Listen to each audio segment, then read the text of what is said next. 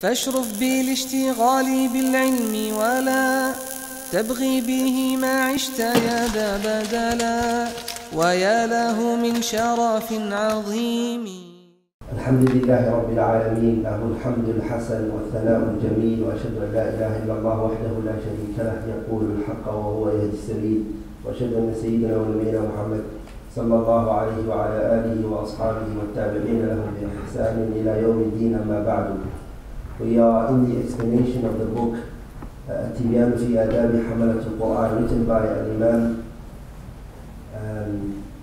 Al-Allama Al-Mujtahid Muhyiddin Abi Zakariya Yahya ibn Sharaf al-Nawawi rahimahullah ta'ala.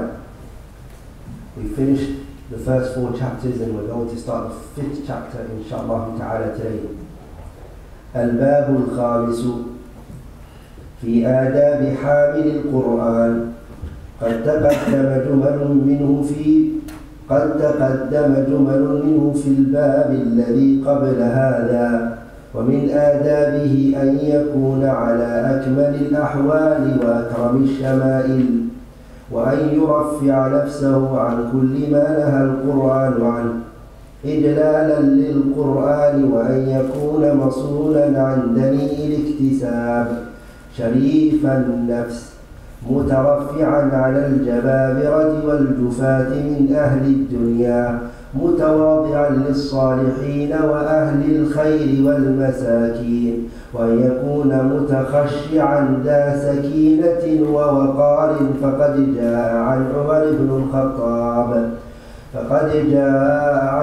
بن الخطاب رضي الله عنه أنه قال: يا معشر القراء ارفعوا رؤوسكم فقد وضح لكم الطريق، واستبقوا الخيرات ولا تكونوا عيالا على الناس. وعن عبد الله بن مسعود رضي الله عنه قال: ينبغي لحامل القرآن أن يعرف بليله إذا الناس نائمون، وبنهاره إذا الناس مفطرون، وبحزنه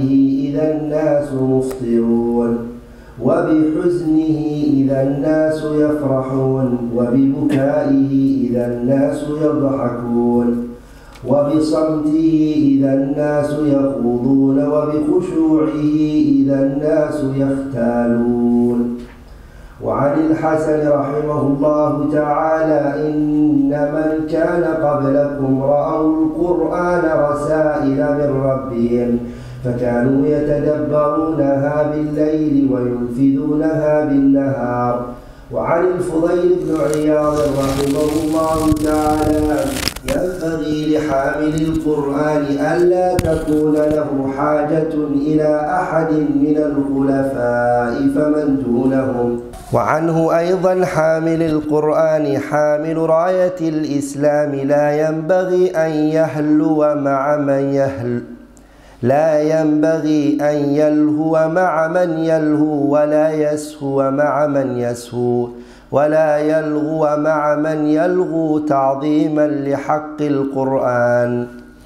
Chapter 5. Necessary manners and qualities of those who have memorized the Quran. Much has already been said regarding this topic in the preceding chapter. Among that which is required of one who has memorized the Quran is that he possesses the best possible qualities. This is now inshallah ta'ala the 5th chapter, where the author rahimahullah, he talks about the etiquette that is needed from the person who's now already memorized the Quran.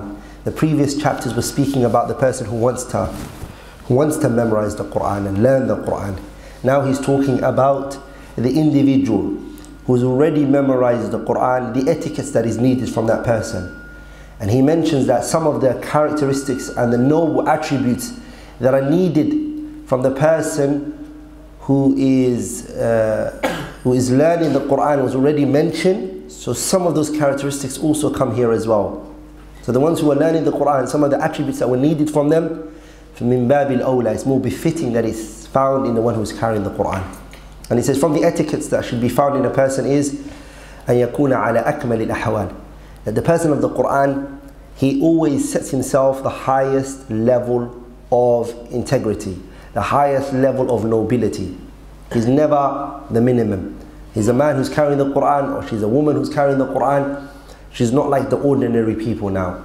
She or he is carrying themselves على أكمل الأحوال وأكرم الشمائل. They carry themselves in the best of etiquettes, in the best of manners. Now, the best possible qualities, characteristics and manners, and that he forbids himself from everything the Quran forbids. So this person also, anything that the Quran prohibits and that the Quran says it's haram, they stay away from. They don't question it, they don't doubt it, they stay away from it, because that's the characteristics of a person who has the Quran with them. And some of the ulama, they say that the person who's carrying the Quran should not only stay away from the things that are haram, they should even stay away from the things that are disliked. The things that are what? Disliked. That you're very strict to yourself. And the things that are recommended, sunnah, you do them as though they are wajib for you. The one who's carrying the Quran. And the reason for this, the author says, is because, now, in veneration of the Quran. So the reason why you're doing all of that, the reason why you're coming with the best of affairs and the best of characteristics and the best of nobility is ijlal al-Quran. You're honoring the Quran. Because what you have been given is a great thing. And as they say, with great power comes great responsibilities. You're now carrying something very powerful. And with this comes a lot of responsibilities and a lot of things that you need to do that ordinary people may not have to do. Now, he must avoid holding degrading jobs or from profiting from that which is lowly. The person who's hafidh al-Quran and alim of the Quran, he should stay away from وَأَن يَكُونَ مَصُونًا عَنْ دَنِيءِ الْاكْتِسَابِ. He should stay away from having a low-rated, a degraded job. He shouldn't work as, for instance, a rubbish man. For instance, he should not also become a milkman. For instance, jobs that people would look down at, and they wouldn't. The reason is because it's not about you right now. It's really not about you. It's the fact that people are looking at the Quran and they're respecting the Quran. So you, as an individual, should not. He's saying, you should not place in yourself and do and come with jobs and income that is filthy. Some ulama, they say no, it doesn't actually mean the job itself, to be honest. It doesn't mean the job. It just means that you shouldn't have things that are very doubtful, that can make people question you. It doesn't necessarily have to be a low rated job or not, but it encompasses both of them. Now, and you must have dignity and respect for himself at all times. The person should respect himself. If they've got the Quran, they should be sharifun nafsi. You should have self-respect. Honor yourself. You've got the best thing that a person can ever have. You shouldn't be a person who has the Quran and has memorized the Quran and has gained the Quran. مع ذلك, you're what? You're in a state of, degrading and humiliation. No. Sharif and nafs, be honorable. Now, he must raise himself above arrogant and disrespectful people who concern themselves only with this world. So he should مترفعا على الجبابرة. He should place himself higher. The tyrant individuals, those who have exceeded their limits, okay? Those who've also become short in their affairs, who don't come with that which is obligatory on them. The people of the dunya, he shouldn't really busy himself with them. He shouldn't entertain them. Now, while humbling himself before the pious, the righteous and the needy. So the people who he is humble for are righteous people, the people of good, the people of poverty, the masakeen, the ones who are ahlul khair, ahlul salah, the masakeen. Those are the people who he rahimahullah, who that individual, the teacher, the one who's memorized the Quran, he's humble for those people. He's not humble for the transgressors and those who have exceeded their limits and the wrongdoers, and people who their concern is only their worldly gain. Now, he must also preserve an air of humility, tranquility and dignity. So he has to be a person who's got humility. وَأَن يَكُونَ مُتَخَشِّعًا. Consistently his humility, that again we said this, that is a characteristic that the person believes. He acknowledges and he understands that every single thing which he has has not come to him from his own hard efforts and his own hard work. All of this is something Allah gave to him subhanahu wa ta'ala.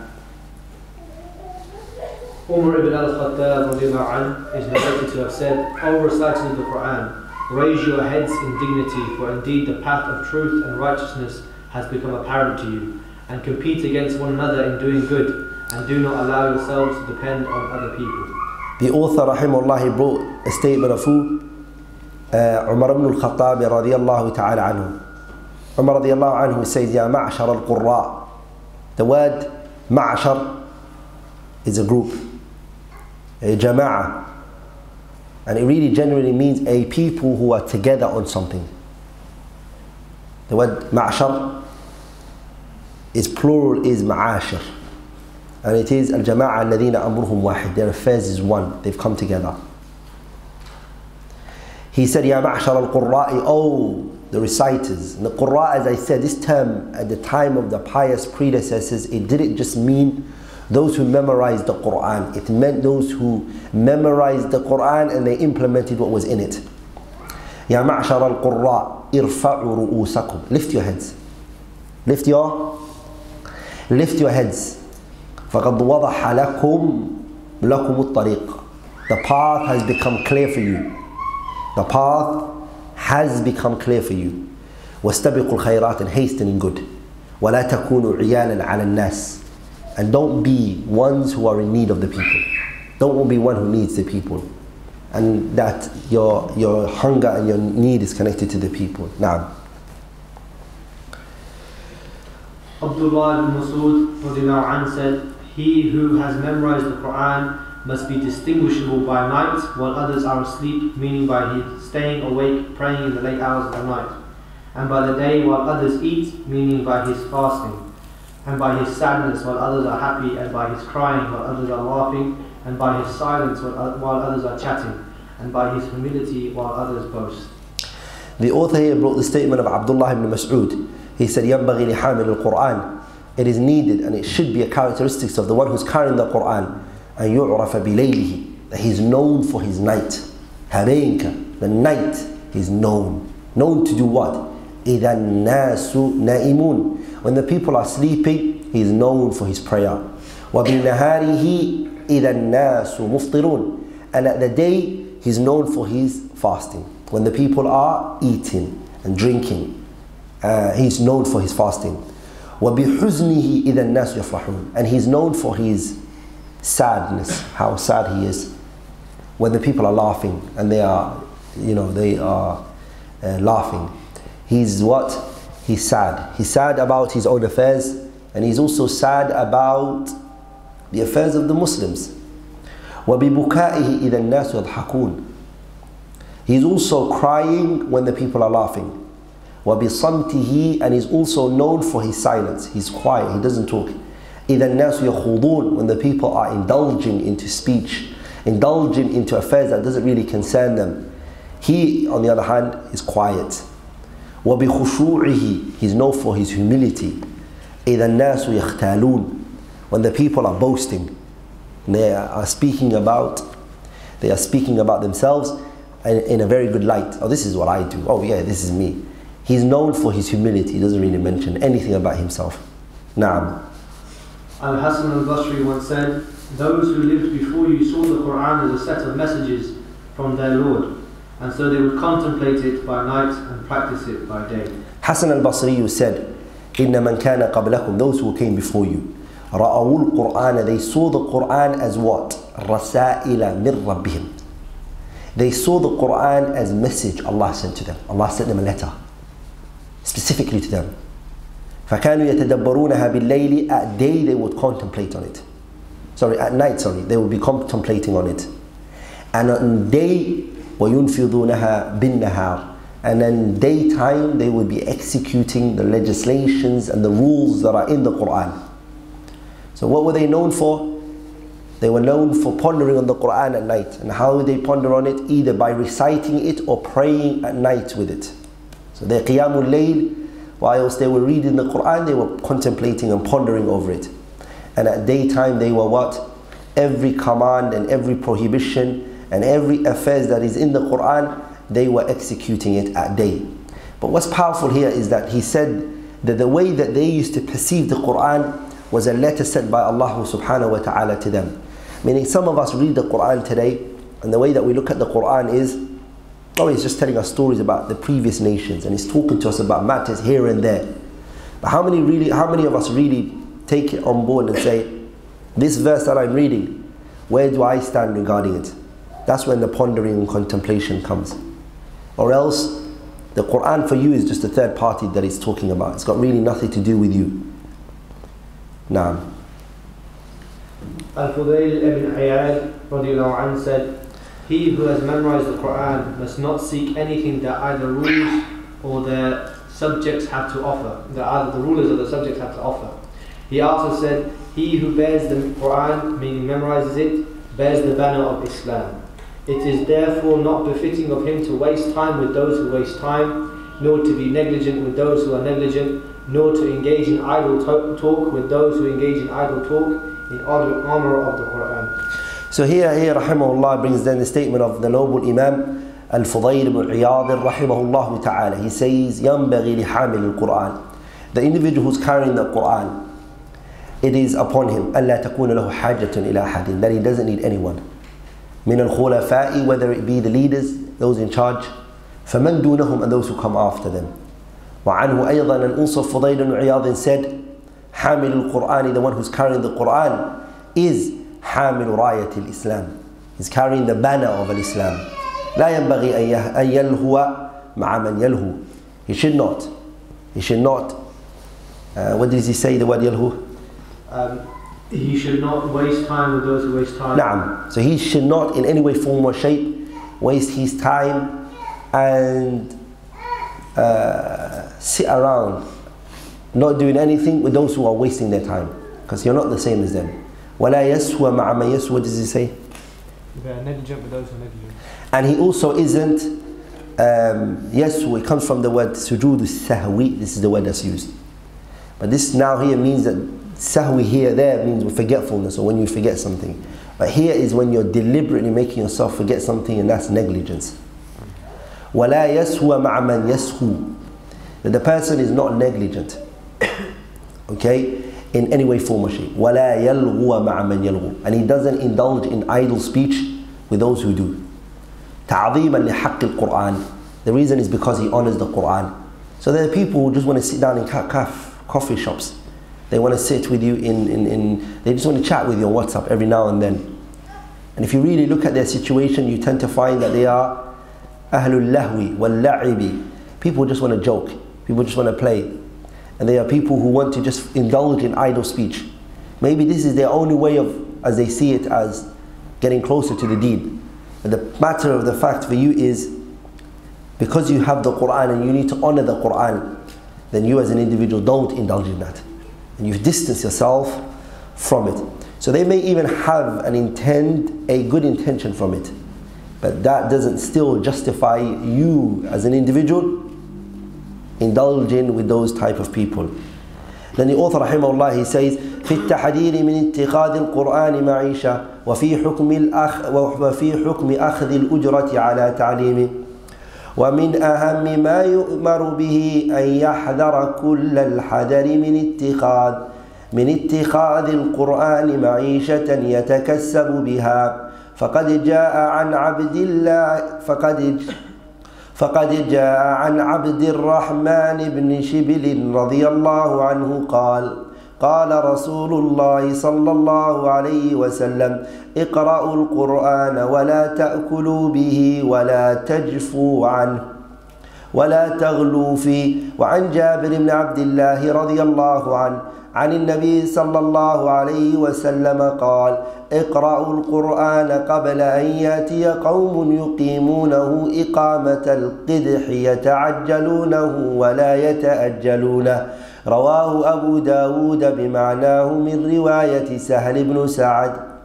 معناه يتعجلون أجره إما بمال وإما بسمعة ونحوها. وعن فضيل بن عمرو رحمه الله تعالى قال دخل رجلان من أصحاب النبي صلى الله عليه وسلم مسجدا فلما سلم الإمام قام رجل فتلا آيات من القرآن ثم سأل فقال أحدهما إنا لله وإنا إليه راجعون سمعت رسول الله صلى الله عليه وسلم يقول سيجيء قوم يسألون بالقرآن فمن سأل بالقرآن فلا تعطوه. وهذا الإسناد منقطع فإن فضيل بن عمرو لم يسمع الصحابة. وأما أخذ الأجرة على تعليم القرآن فقد اختلف العلماء فيه، فحكى الإمام أبو سليمان الخطابي منع أخذ الأجرة عليه عن جماعة من العلماء منهم الزهري وأبو حنيفة، وعن جماعة أنه يجوز إذا لم يشترطه you can say it both ways. وهو قول الحسن البصري والشعبي وابن سيرين وذهب عطاء ومالك والشافعي وآخرون إلى جوازها إذا شارطه واستاجره إجارة صحيحة وقد جاء بالجواز الأحاديث الصحيحة. واحتج من منعها بحديث عبادة بن صامت أنه علم رجلا من أهل الصفة القرآن فأهدى له قوسا فقال له النبي صلى الله عليه وسلم إن سرك أن تطوق بها طوقا من نار فأقبلها، وهو حديث مشهور رواه أبو داود وغيره وبآثار كثيرة عن السلف. وأجاب المجوزون عن حديث عبادة بن صامت بجوابين، أحدهما أن في إسناده مقالا، والثاني أنه كان تبرع بتعليمه فلم يستحق شيئا أهدي إليه على سبيل العوض فلم يجز له الأخذ، بخلاف من يعقد معه إجارة قبل التعليم، والله أعلم. Among the things the reciter must avoid is making a living off the Quran. AbdulRahman ibn Shibr once said, recite the Quran and do not profit from it, meaning material profit, nor neglect it, nor go to extremes in dealing with it. The author rahimahullah here, فصل, he brings a chapter في التحذير من اتخاذ القرآن معيشة, making income and money from the Quran. وفي حكم أخذ الأجرة على تعليمه, and what's the ruling in taking a salary on the Quran. He says ومن أهم ما يؤمر به, from the greatest things that are commanded is أن يحذر كل الحذر, that the person stays far from باتخاذ القرآن معيشة, that the person stays away from trying to gain a living from the Quran, يتكسب بها, that he makes money and income from. فقد جاء, it has come, AbdulRahman ibn Shibli radiyallahu ta'ala anhu, that he said that the Messenger sallallahu alayhi wa sallam said, اقرأوا القرآن, read and recite the Quran, ولا تأكلوا به, and don't eat from the income that you make from the Quran, ولا تجفوا عنه ولا تغلوا فيه, and don't become negligent nor become extreme in exaggeration regarding the Quran. So the hadith here, what he's using from it is ولا تأكلوا به, don't try to make a living out of the Quran and try to make money from it. So this is the first thing which the author starts with, which is the view of those who say that it's not permissible to make money, from the recitation of the Quran. So he brings the hadith of AbdulRahman ibn Shibli radiyallahu anhu. Naam. Jabir radiyallahu anhu said, the Messenger of Allah sallallahu alayhi wa sallam said, recite the Quran before there comes a people who treat the Quran as one would treat an arrow, They hasten it and are not patient with it. Abu Dawood narrated this with its meaning from the narration of Sahal ibn Sa'ad. The meaning of the hadith is that the reciters hasten to earn the reward either by seeking wealth, fame, etc., rather than wait for their reward in the hereafter. The author now brings a statement of Jabir ibn Abdullah radiallahu anhu, in which he said, I heard the Prophet ﷺ say, اقرأوا القرآن, and read the Quran, recite it. Before what? قبل أن يأتي قوم يقيمونه إقامة القدح. Before there comes those who will establish its recitation. They will come with its recitation. The word qidhi is basically the arrow. The arrow, when it flies, when you throw the arrow, what happens? There is little wings that they make for it, which balances the arrow when it flies. It doesn't go all over the place. It goes straight to the direction. Sah? So there are those people who are going to read the Quran before it's fully complete. يَتَعَجَّلُونَهُ وَلَا يَتَأَجَّلُونَهُ. They will hasten. يَتَعَجَّلُونَهُ means they hasten. Hasten in what though? Hasten in attaining reward for it in this world. Or even fame and respect and recognition. That's what they want from this. So they hasten. Meaning they should have waited for all of that in the hereafter, right? If you wanted reward, they should have waited for the hereafter. But what these people are doing is that they are hastening for the reward in this world. So this hadith, Abu Dawood narrated in its meaning, من رواية سهل ibn Sa'ad الساعدي رضي الله تعالى عنه. نعم.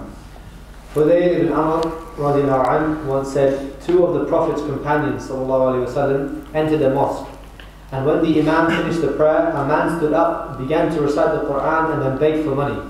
One of the two companions said to the other, to Allah we belong and to Him is our return. This is something typically said when one sees or hears something distressing. I heard the Messenger of Allah sallallahu alaihi wasallam say, there will come a people who will use the Quran to beg, and so do not give anything to those who use the Quran to beg. The author rahimahullah, he brings the story of Hudayr ibn Amr rahimahullah, who said, دخل رجلان من أصحاب النبي صلى الله عليه وسلم مسجدا. That two companions of the Prophet ﷺ, they entered the masjid. فلما سلم الإمام, when the Imam said السلام عليكم, قام رجل, a man, a random man stood up in the midst of the people. فَتَلَى آيَاتٍ مِنَ الْقُرْآنِ. So he started just to recite verses from the Quran. He started to recite verses from the Quran. And you tend to find this characteristic common in Egypt right now. You find that they sit in the ground, on the floor, and they just recite Quran. The reason why they're doing that is what they want through the recitation is that you give them money. So they'll sit on the road and they'll be reciting Quran.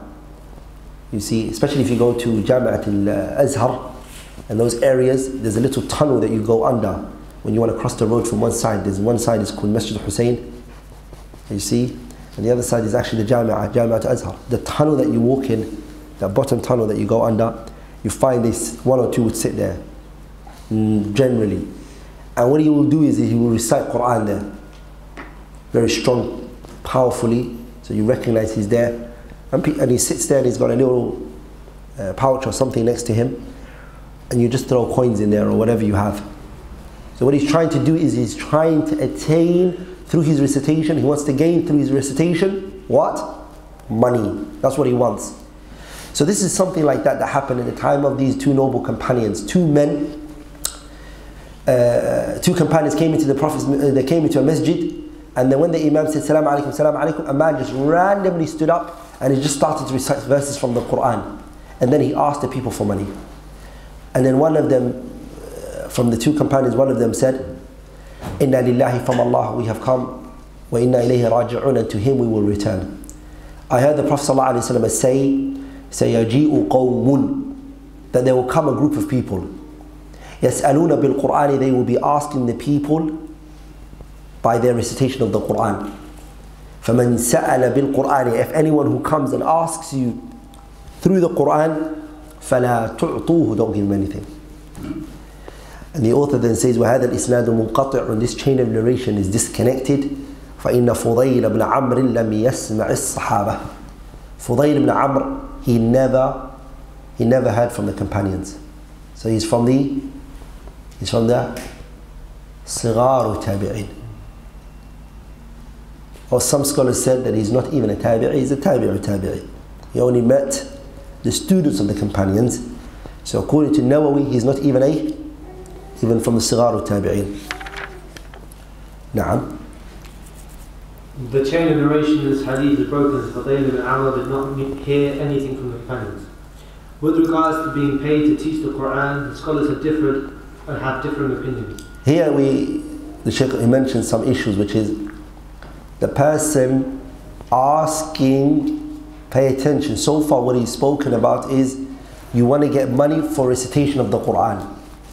You recite the Quran and you want people to give you money for that. This is something that the Shaykh Rahimahullah already spoke about, that he doesn't see it to be permissible. But what's the ruling if a person teaches a person? It's not that he recites for you, it's not that he reads, but he teaches you the Quran and he educates you regarding the Quran. What's the ruling in taking money on the Quran? So he says, وَأَمَّا أَخْذُ الْأُجْرَةِ عَلَى تَعْلِيمِ الْقُرْآنِ فَقَدْ اخْتَلَفَ الْعُلَمَاءُ فِيهِ. The scholars, they differed regarding it. Now there's a point I need to really mention, my beloved brothers and sisters, and that is when the scholars differ on a matter, it's not a proof. Many people say to you, say to them, what's the ruling on this issue? They say to you, اختلف العلماء, like he's giving you an evidence. اختلف العلماء means that the scholars differed. If the scholars differs, it makes it even more of a priority that we take it back to the Kitab and the Sunnah. And it's not a proof. And Shaykh al-Islam ibn Taymiyyah says that the only person who would use the difference of the scholars as a proof is the ignorant one. Ibn Taymiyyah says that. And I think something like that Ibn al-Qayyim says in his I'lam al-Muwaqqi'in. That the only person who would use khilaf al-ulama, the differences of the scholars in a matter, as a proof are the ignorant ones. Because Allah said to us in the Quran, فَإِن تَنَازَعْتُمْ فِي شَيْءٍ فَرُدُّهُ إِلَى اللَّهِ وَالرَّسُولِ. If the scholars differ amongst themselves in an opinion or in a matter, take it back to the what? The Quran and the Sunnah. And as we always say, the people who take it to the Quran and the Sunnah are those who can. Qurtubi mentions that, by the way, in that tafsir of that qawl, in the ayah, sorry. Qurtubi mentions that the ayah is not talking to the ammatul nas. The general mass can't take it back to the Quran and the Sunnah. They'll bring about corruption and harm to tell them to go to the Quran and Sunnah and extract a ruling from it. The ayah is talking to the people who have knowledge. But saying that there is a difference of opinion doesn't justify or is not an answer for the matter at hand. It causes more of a confusion to say that there is a difference of opinion. Allah says in the ayah, وَمَا اخْتَلَفْتُمْ فِيهِ مِنْ شَيْءٍ فَحُكْمُهُ إِلَى اللَّهِ. That you never differ amongst yourselves in a matter except its ruling is with who? Is with Allah subhanahu wa ta'ala. So this concept of فَقَدْ اخْتَلَفَ الْعُلَمَاءِ فِيهِ, and they're leaving it like that, saying, oh, the scholars differ, and you just leave it like that, like you've given a dalil and an evidence, is incorrect. But what is right is that you could say فَقَدْ اخْتَلَفَ الْعُلَمَاءِ وَاسْتَدَلَّ هَذِهِ الطَّائِفَةِ, this group they use this evidence, and the other group they use this evidence. And وَالْقَوْلُ الرَّاجِحِ فِي هَذَا, and the strongest opinion for me that I am inclined to is this, and you leave the person with that. Does that make sense? Naam. Imam Abu Sulaiman al-Khattabi mentioned that a group of scholars were of the opinion that taking payment for teaching the Quran was prohibited. Among such scholars are Az-Zuhri and Abu Hanifa. The author now, he brings the statement of Abu Sulaiman al-Khattabi. Al-Imam Abu Sulaiman al-Khattabi. Abu Sulaiman al-Khattabi is basically, the word al-Khattabi is mansubun ila jaddihi. It's attributing him to his grandfather, one of his grandfathers. Ila jaddin min ajdadi, one of his grandfathers, whose name was Khattab. His actual name, Abu Sulaiman al-Khattabi, is Hamd ibn Muhammad ibn Ibrahim ibn al-Khattab. And some scholars, they said it's not Hamd, rather his name is Ahmed. So there is a difference. He's got a sharh on Sunan Abi Dawood. He has a sharh on what? Sunan Abi Dawood. Abu Sulaiman al-Khattabi has a sharh on Sunan Abi Dawood. Al-Imam al-Nawawi says that Al-Imam Abu Sulaiman al-Khattabi منع أخذ الأجرة عليه جماعة, that Abu Sulaiman al-Khattabi transmitted and brought forward a group of scholars who were of the opinion that it's prohibited, that it's not allowed to take reward or to take money in the teaching of the Quran. And from those scholars are Az-Zuhri, whose name is Abu Bakr Muhammad ibn Muslim ibn Ubaydullah ibn Abdullah ibn Shihab ibn Abdullah ibn al-Harith ibn Zuhra ibn Kilab ibn Murrah ibn Ka'ab ibn Lu'ay ibn Fihr ibn Ghalib. He enters the Prophet ﷺ's tribe from there. And Abu Hanifa rahimahullah is also from the scholars who held the opinion that it is impermissible to take money in teaching the Quran. Now, others have expressed the opinion that it is permissible to teach for a wage provided that payment is not stipulated as a condition for teaching. This is the opinion of Hassan al-Basri, al-Sha'bi and Ibn Salim. Here now the author brings a second opinion, which is called the middle path. From the there's three opinions.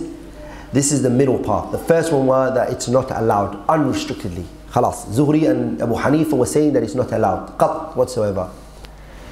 But then Hassan al-Basri, and you can say Basri if you wish to, you can say Bisri if you want. Bikasri al-ba'i or bifath al-ba'i is both the same. Both ways, bifath al-ba'i wa kasriha, is correct. You can say Basriyu or you can say Bisriyu. Hassan al-Basri said, rahimahullah, and Sha'bi, his name is Amir ibn Sharahil. Ibn Sharahil rahimahullah, he held the opinion, and Muhammad ibn Sirin, they held the opinion that it's permissible as long as he doesn't make it a condition. So their opinion is that it is permissible with a restriction, with a condition. That condition is that he doesn't condition when he's teaching. So he doesn't say, I'm going to teach you guys with this condition. He's not allowed to do that. Okay? This is now, then he's going to mention the third opinion, the third group. Hatta, Malik, Imam Shafi'i and other scholars are of the opinion that it is permissible to stipulate payment provided the agreement meets all the conditions of a legitimate rent contract. Here the author rahimahullah, he now brings the opinion of Ata and Malik ibn Anas and Imam al-Shafi'i rahimahumullah jami'an. They were of the opinion that it's permissible even if he conditions. So they are of the opposite opinion of who? Al-Imam al-Zuhri and Abu Hanifa. They are saying that it's permissible unrestrictedly. And they came with many evidences to push their argument. And all of this is, brothers and sisters, this is all Nawawi transmitting it from Ma'alim al-Sunan, by the way, which is a Sharh Sunan Abi Dawood by Abu Sulaiman al-Khattabi. Na'am. There are many authentic hadiths that suggest that taking payment for teaching the Quran is permissible. And those who see it as permissible use an evidence, the hadith of Ubadah ibn Samit, a companion who taught the Quran to a man from the people of As-Suffah, poor migrants who came to settle in a place called As-Suffah in Medina. The man then gave him a bow as a gift, and when Ubadah took the bow to the Prophet ﷺ, the Prophet said, if it pleases you that you should be punished with a collar of fire around your neck for accepting this gift, then accept it. This hadith is a popular hadith narrated by Abu Dawood and others. This now is the hadith of Ubadah ibn Samit, that a man from the people of Sufa, he taught the Quran. فَأَهْدَى لَهُ قَوْسًا, and they gave him a qaws. A qaws here is what? A bow. Some of the narrations mention it was Ubay, was the one who taught the Quran. فَأَهْدَى لَهُ قَوْسًا, they gave him a bow as a gift. Then the Prophet ﷺ, he what? He said to him, إِن سَرَّكَ أَن تُطَوَّقَ بِهَا طَوْقًا مِّن نَارٍ فَأَقْبِلْهَا أما فَأَقْبَلْهَا. وهو حديث مشهور. That if it pleases you, أن تطوق, what does it say تطوق means in English? Punish with a collar of fire around the neck. Just it translates it. نعم.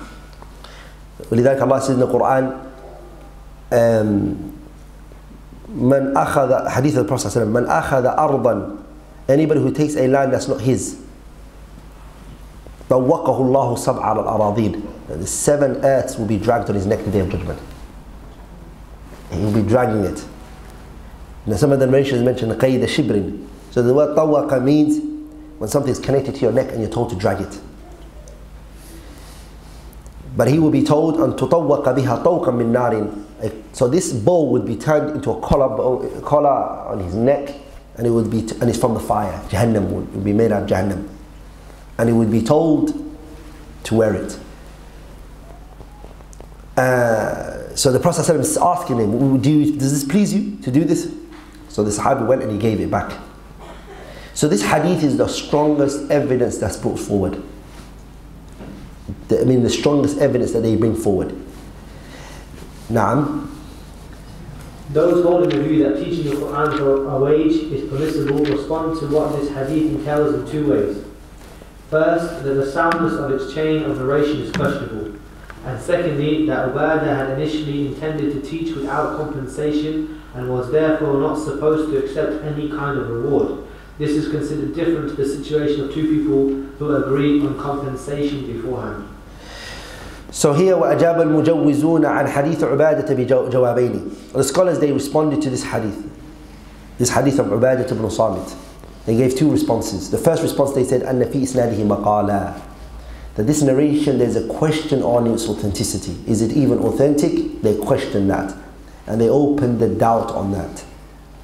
The second response that which they gave, which is أَنَّهُ كَانَ تَبَرَّعَ بِتَعْلِيمِهِ, that initially he said that he was going to teach for the sake of Allah, and that he didn't condition anything, and he said this is tabarru'. Tabarru' means what? Something you're not going to charge. What does it say in English?